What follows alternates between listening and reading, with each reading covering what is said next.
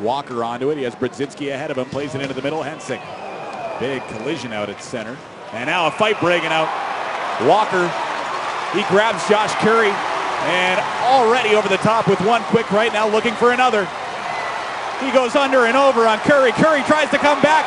Walker gets the helmet off, and now the two are just throwing.